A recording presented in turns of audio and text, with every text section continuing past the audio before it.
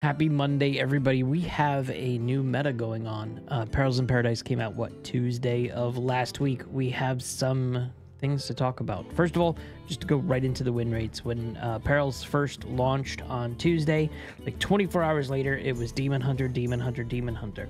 And then if you're looking at the win rates now, I love to see 7 different classes have above 50% win rates on decks. Now, we've seen that representative of bronze to gold before. This is not news or what have you, but you know, for the longest time, when you look at the win rates, when you're going to hsreplay.net or other things, you're gonna see like 3 on there, maybe 4, and then the rest are like barely anything.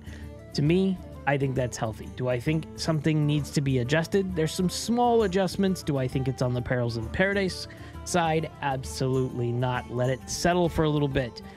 I have several decks, 5 of them. 2 are, if you have none of the Perils in Paradise cards, will you be able to play this game? The answer is yes. And then I have 3 new decks, and then we'll talk about some of the cards that are in this meta right now. First of all, look at the win rates.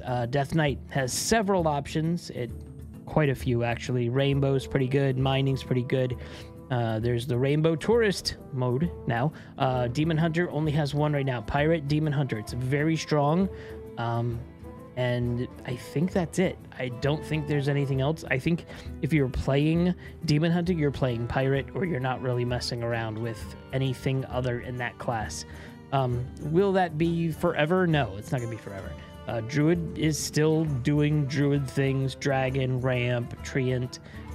There's some combo things there that are pretty high up.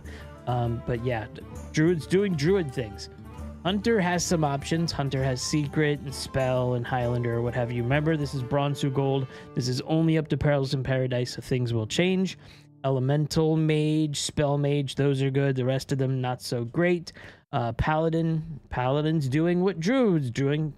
Paladin's doing Paladin things. You got hand buff, flood, mining. I'm sure there's other alternatives out there. It's very good and it's very cheap. Priest has Zarimi. There's a couple of things that they're working on with Automaton Priest. It's pretty fun with the new tourist mechanic, so I wouldn't count Priest out forever. It's just too expensive. Every deck in there is really, really expensive.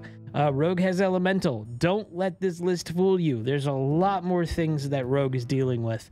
It's not just Elemental Rogue. There's some stuff. If anybody has any chance of being busted, it's the Rogue class. Don't sit on Rogue. It's going to be pretty strong. Shaman has Elemental, Pirates, Highlander, Rainbow, Swarm. Wow. That's a lot of options for Shaman here. Warlock has Pain. It has Sludge. When I originally started talking about Perils in Paradise, I thought that Pain Warlock was just too fast for a meta, that this was, you know, very swingy in terms of your turns. You sit on your opponent too long, and your opponent's going to hit you in 1 turn and kill you in 1 turn. But no, it's not the case, and Pain Warlock is pretty high up there. And then Warrior has Virus Control, Highlander, Mech. There's options for everybody. This is what I have for the meta right now. This is just this week. All these are below 5,000 dust. Some of them don't have any of the new cards as well. So if you didn't buy or you didn't have any of the Perils in Paradise cards, Unholy Death Knight is still doing good. It's at 0 dust, obviously, and the win rate, it's 50.3%. It's not flashy, but it gets the job done. It's the same Unholy Death Knight that we've been talking about for months now. Great news is you could just log in and start playing. And listen, you know, the Unholy has some options for you to mess around with. Same thing with Hand Buff Paladin. This is another one. It's at 720 dust, and the win rate is still consistently 62%. And it's the same deck that we've talked about several times in the past couple of months before.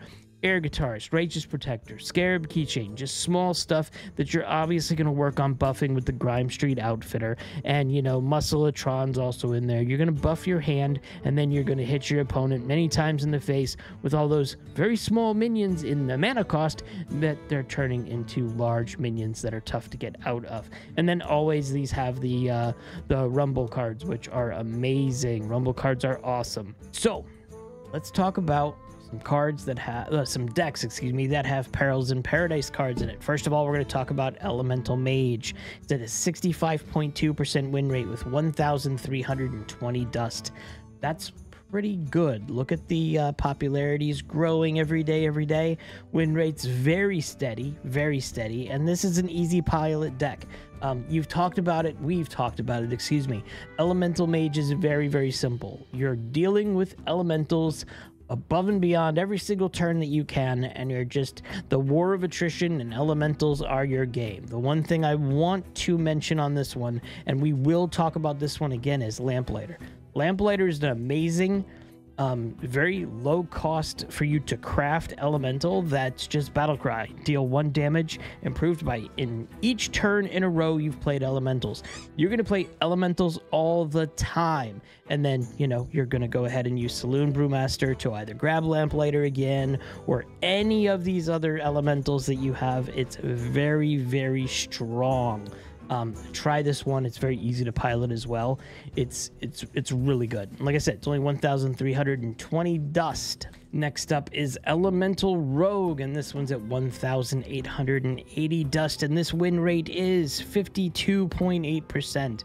Listen, is this the most popular rogue? No, not right now. There's some other stuff out there. It does have the highest win rates right now, but Rogue has some busted cards. Rogue always has busted cards, and Rogue has the ability to play any card imaginable that it wants to play. So this one's a little bit different. The one that we were talking about, the Elemental Mage, was just a lot of elementals, a couple spells in there, but mostly this is elementals here. This one has some Rogue constant spells, so it has Preparation in there, it has Shadow Step, has Breakdance. Breakdance is also amazing, and then of course it's the whole draw a minion. If it's a pirate, get a coin. I don't know why this is still in here.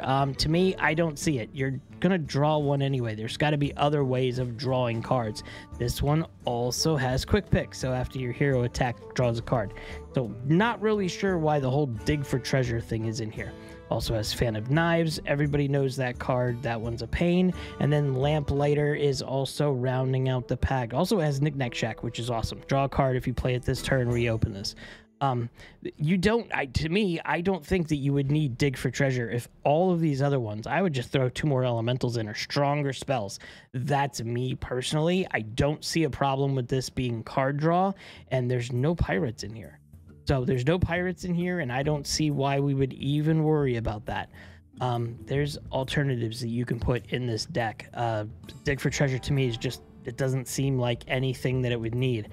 It's saying draw a minion, and there's enough minions in here to be, yeah, don't see it. Don't see it. But listen, it's 1,880 dust. There's nothing wrong with this deck except for, you know, like I said, I don't think Dig for Treasure should be in there, but there's probably smarter people than me that says, oh my goodness, no, you got to play this, you got to play this. Maybe this is something you pull from Mulligan, and then the reason is that you're trying to get any of these other small minions. Not sure, but I don't think it's a bad deck. I don't see that card in there. So mess around. Let me know in the comments if you think there's a better card in there for this deck. I just don't see that one specifically. And then for the last one, we have Tourist Mage. And Tourist Mage is a little bit more expensive. I tried to be low cost, below 5,000 dust, so it hits it, but it's not as cheap as all the other ones that we talked about. This one's at 4,200 dust, and it's at a 50.7% win rate.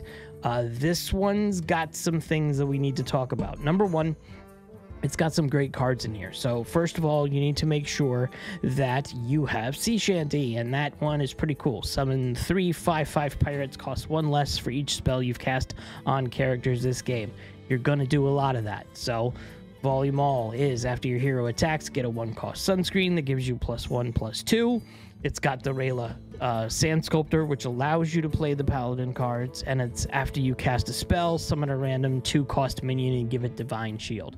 So you're doing stuff with spells in your hand that buffs the things that you're creating. Like this one here, whenever you cast a spell, gain armor equal to its cost, and then you have those spells that'll give them divine shield, so it would keep the minions on board.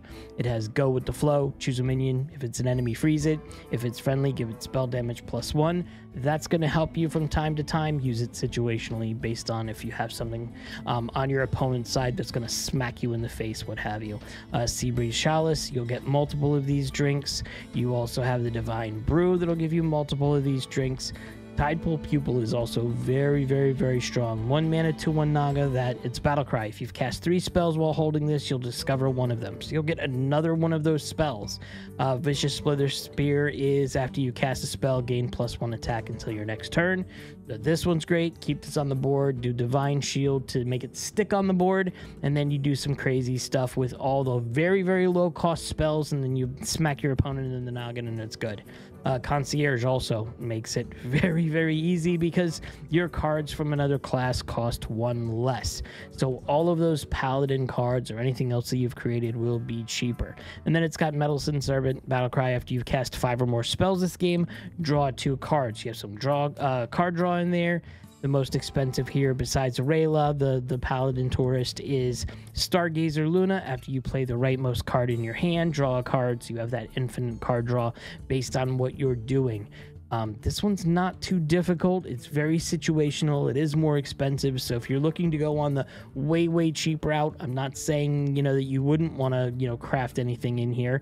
I think we've reached a point in time right now that you can start crafting cards. So if any of these decks seem awesome, any of the Perils and Paradise cards that you might want to craft for some of these decks are pretty strong, especially since they're above, like I said, 50% win rates or higher. Another thing we're going to talk about. We're not going to go too deep in the weeds here because it's only been a week, but what I wanted to do is I wanted to look at the last couple of days. So since Perils and Paradise launched, what are the neutral cards being played? And I've talked about it in several videos so far that I think Ziliax is the only card that needs to be nerfed right now. It's a little too high. It's in a lot more decks than I would have thought it would be for as many months as it's been around. This is like much, much stronger than Astalor. Astalor was played in a lot of decks. This is crazy. On the Legend side, Ziliax is like 70% in all of decks. It's crazy. But yeah, let's start talking about Perils and Paradise. So the most played card, and like I said, we're going neutrals only. And I also just checked Bronze to Gold Mare the Manager. That's one of the first cards that we're talking about here. It's a free card. So if you have something to throw in and you're working on an ultimate extreme budget, throw Marin in your deck because it has a lot of potential there. And the next one that's played a lot, this is the next legendary, is the Gorgon's Armu. This one is crazy. I love the idea. It's a 3 mana 3/3, and then it's going to give you a very low cost spell that just summons 3 1-cost minions, and then the longer you have it in your hand, the more upgrade it's going to be. So you could literally get 3 5-cost minions if you wait 6 turns to play it. So there's some awesome opportunities there. Tidepool Pupil, I mentioned this card. This one is also very, very good. Not only do you get to play another spell, but you'll just have a 2/1 Naga on the board that your opponent now has to deal with.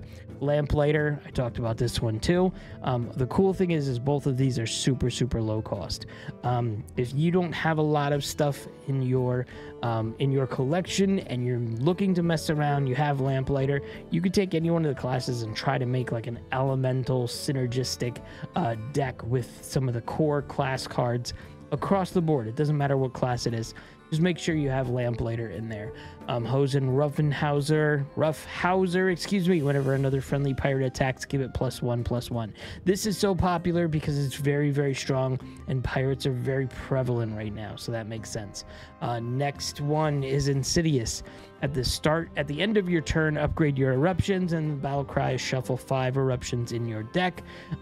It's pretty busted. It's a good card. Grifter is another one. This one discovered Amazing Amulet. That's pretty cool there. Concierge is up there, but not crazy, crazy high.